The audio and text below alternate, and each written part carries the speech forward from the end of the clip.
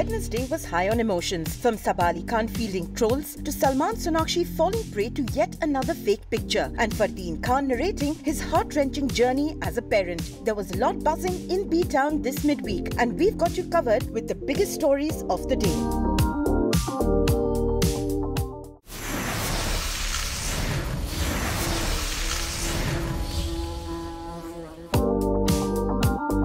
Women's Day fever spilled over to Wednesday, and we saw some savage responses from Saba Ali Khan. Her Women's Day post was dedicated to Sharmila Tagore, Sara Ali Khan, Kareena Kapoor and Soha Ali Khan. Net meddlers were quick to question why Sais's former wife Amrita Singh was missing from the post. Not one to shy away, Saba patiently and personally replied to each query with utmost grace.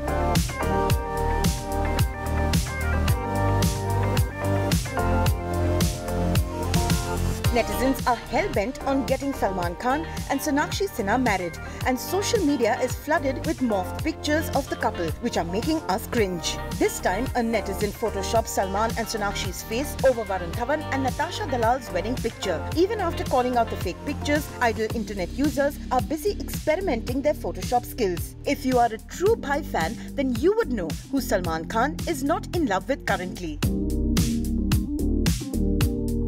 Fans of Tanu Weds Manu take note. A third part is in the offing, and Abis have overheard some interesting murmur about the storyline. If buzz is to be believed, then the next installment will weave a dreamy story around Kangna and Mohammad Zishan Ayub's character of Advocate Arun, aka Chintu Kumar Singh. While this one sounds interesting, Kangna's tuning with Jimmy Shergill and R. Madhavan had our hearts hooked. Speaking about love, Fardeen Khan's recent revelation made us emotional. The actor explained his absence from the spotlight and shared details of his personal turmoil. After Feroz Khan's death, Fardeen said he had a health scare, post which his wife went through a testing time while trying to have a baby through IVF.